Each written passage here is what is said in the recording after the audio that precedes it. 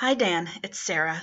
Um, Chris Barton had this idea, and I think it's a great idea, that we would take turns reading you chapters of Nine Princes in Amber, and maybe more Amber books, since we can't come in and be with you in person, and we all miss you and love you and are praying for you and doing what minimally anything we can do to help. This is something we can do. And I got chapter 1. So get better and get healthy, because this world isn't ready to be without you, okay? All right, so Nine Princes in Amber, the first Amber Pentology, Corwin's story, Book 1, Chapter 1. It was starting to end after what seemed most of eternity to me. I attempted to wiggle my toes, succeeded. I was sprawled there in a hospital bed, and my legs were done up in plaster casts, but they were still mine. I squeezed my eyes shut and opened them 3 times. The room grew steady. Where the hell was I? Then the fogs were slowly broken, and some of that which is called memory returned to me. I recalled nights and nurses and needles. Every time things would begin to clear a bit, someone would come in and jab me with something. That's how it had been. Yes, now, though, I was feeling halfway decent. They'd have to stop, wouldn't they? The thought came to assail me. Maybe not. Some natural skepticism as to the purity of all human motives came and sat upon my chest. I'd been over-narcotized, I suddenly knew. No real reason for it from the way I felt, and no reason for them to stop now if they'd been paid to keep it up. So, play it cool and stay dopey, said a voice, which was my worst, if wiser, self. So I did. A nurse poked her head in the door about 10 minutes later, and I was, of course, still sacking Z's. She went away. By then, I'd reconstructed a bit of what had occurred. I had been in some sort of accident, I remembered vaguely. What happened after that was still a blur. And as to what had happened before, I had no inkling whatsoever. But I had been in a hospital and then brought to this place. I remembered. Why? I didn't know. However, my legs felt pretty good. Good enough to hold me up, though I didn't know how much time had lapsed since their breaking. And I knew they'd been broken. So I sat up. It took me a real effort, as my muscles were very tired. It was dark outside, and a handful of stars were standing naked beyond the window. I winked back at them and threw my legs over the edge of the bed. I was dizzy, but after a while it subsided, and I got up, gripping the rail of the bed.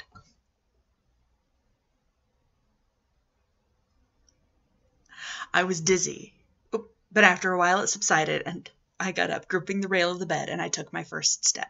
Okay, my legs held me. So, theoretically, I was in good enough shape to walk out. I made it back to the bed, stretched out, and thought. I was sweating and shaking.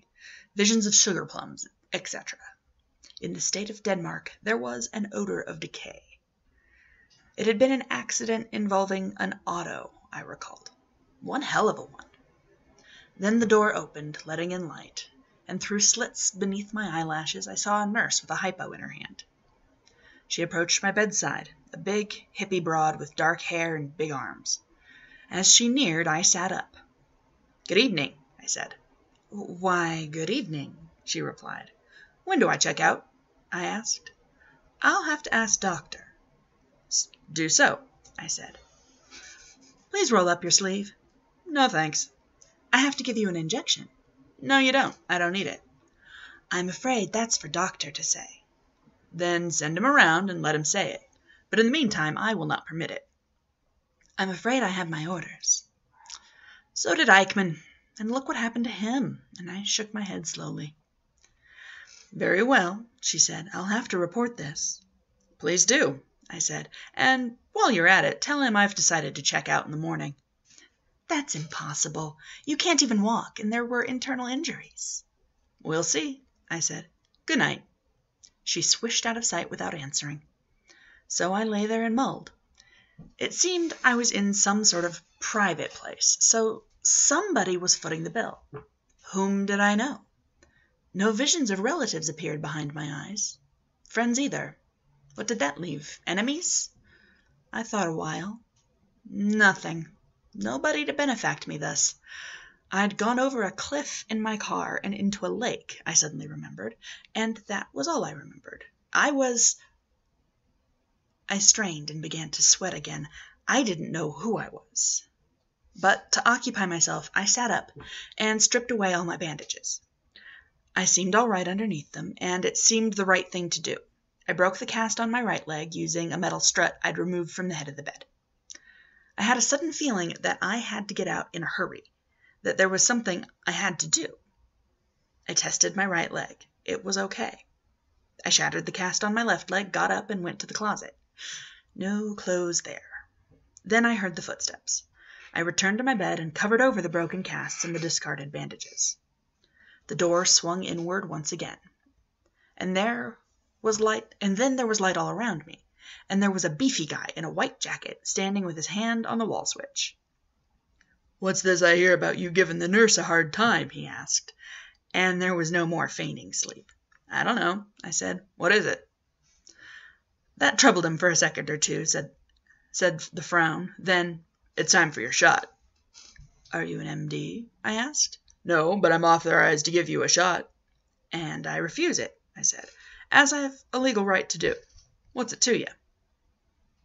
"You'll have your shot," he said, as he moved around to the left side of the bed.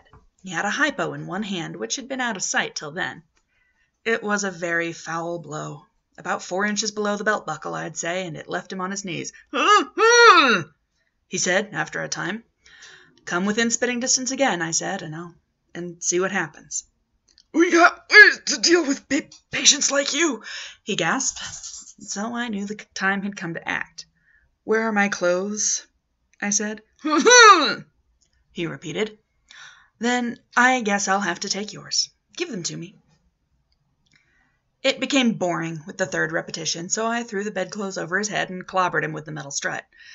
Within 2 minutes, I say, I was garbed all in the color of Moby Dick and vanilla ice cream. Ugly. I shoved him into the closet and looked out the lattice window. I saw the old moon with the new moon in her arms, hovering over a row of poplars. The grass was silvery and sparkled. The night was bargaining weakly with the sun. Nothing to show, for me, where this place was located.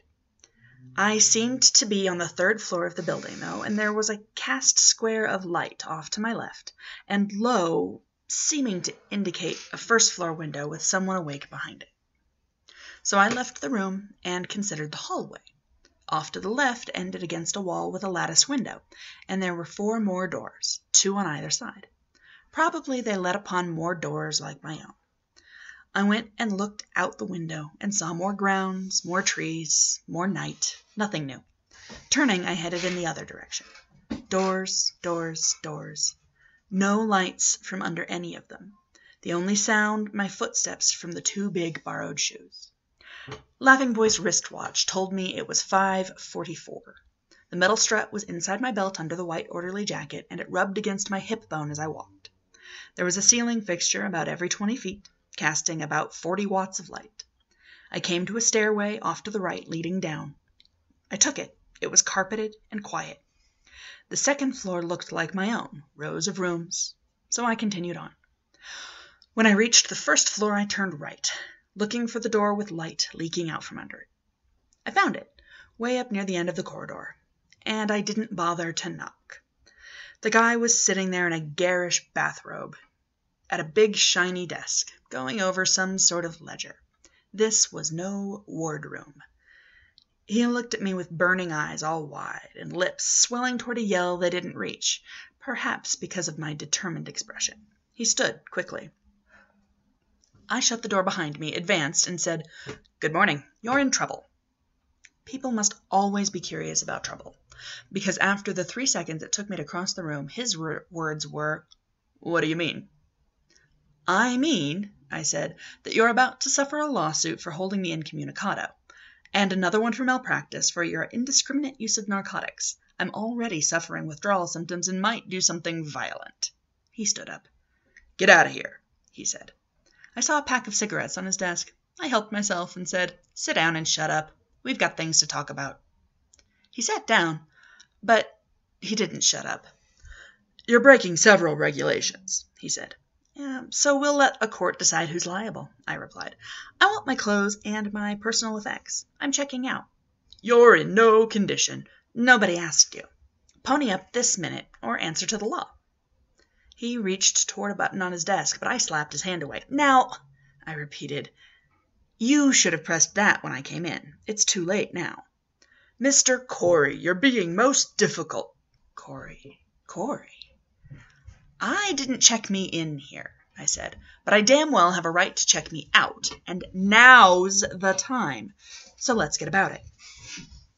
"Obviously, you're in no condition to leave this institution. I cannot permit it. I am going to call for someone to escort you back to your room and put you to bed." "Don't try it," I said, "or you'll find out what condition I'm in. Now, several questions. The first one's, who's checked me in and who's footing my bill at this place?" "Very well," he sighed, and his tiny sandy mustaches sagged as low as they could.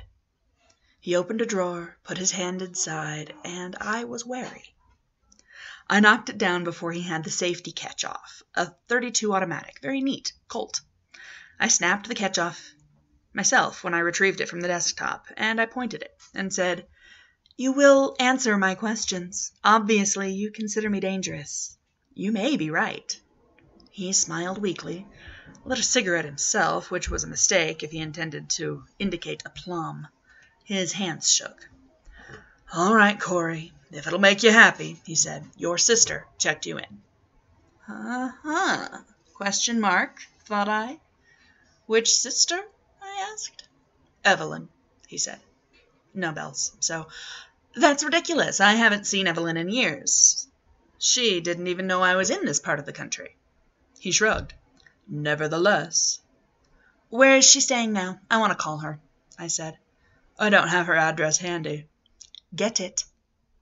He rose, crossed to a filing cabinet, opaled, riffled, withdrew a card. I studied it. Mrs. Evelyn Flamel. The New York address was not familiar either, but I committed it to memory. As the card said, my first name was Carl. Good, more data. I stuck the gun in my belt, beside the strut, then safety back on, of course. "Okay," I told him. "Where are my clothes, and what are you going to pay me?"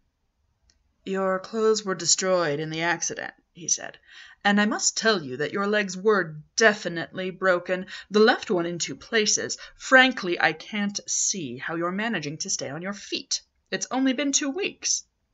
"I always heal fast," I said. "Now, about the money." "What money?" "The out-of-court settlement for my malpractice complaint, and the other one."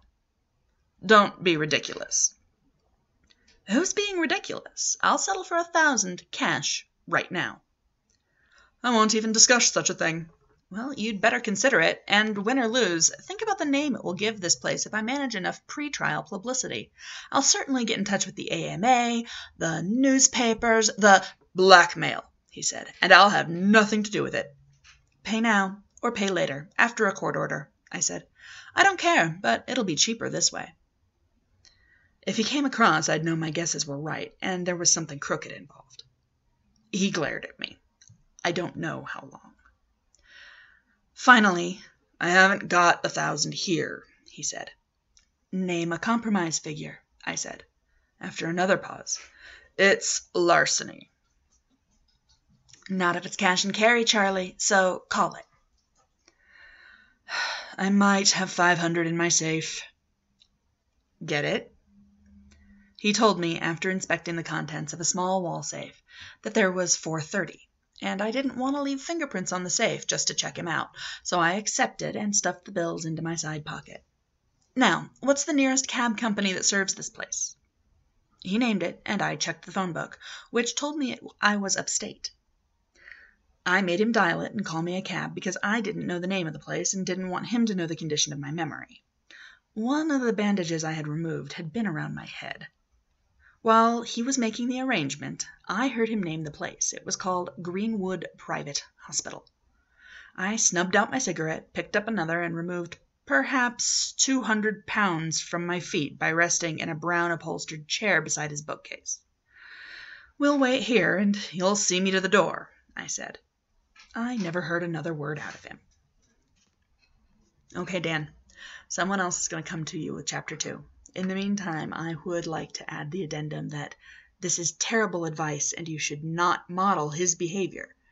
Carl Corey, whose name is not Carl Corey, is a terrible patient, and I don't want you to be that. Feel better. Heal.